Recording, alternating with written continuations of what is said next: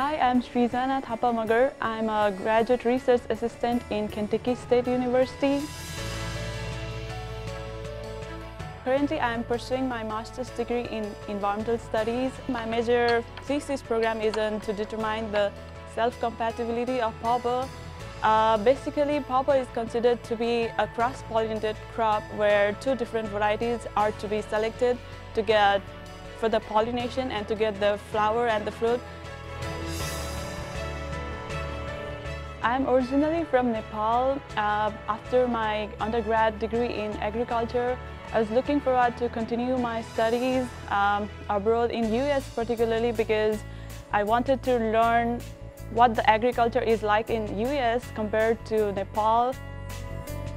Back in Nepal, my parents own a mango farm, and then when I came to Kentucky State University for the first time, and then I knew about the pawpaw, the new fruit, and the flavor it had contained the flavor of the mango as well. So I was really interested to work on pawpaw because as far as possible I could use the same techniques or same knowledge that I have gained here back in my mango farm.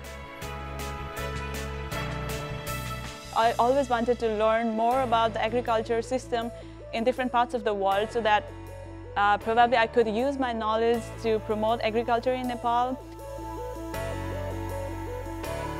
The more you have, the more you know, and then you'll be able to transfer it to the farmers in a clear sense. You could be able to teach them how to use the agricultural practices. In Kentucky State University, I found a very friendly education system here. I could connect one-to-one to all the professors. I could talk to them, I could share my problems and then ask for the solutions. And even with friends as well, we just are like 8 to 10 students in a class, and it's easy to communicate to everybody here. So it's a good thing about Kentucky State University.